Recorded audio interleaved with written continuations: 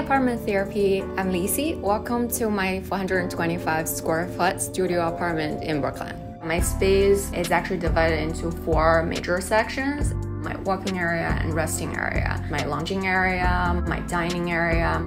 The tools that I learned about sectioning things out are these curtains. It really does magic.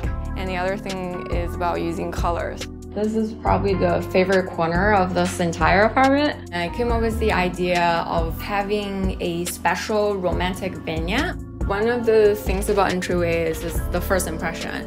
When you hit home, you want it to hug you and welcome you. In a small space, one of the best things you can do is to create visual contrast, to create depth. And that actually creates a sense of space rather than try to hide everything or make everything white. And then it also gives more like a very grounded, very calming, hugging effect that I really liked.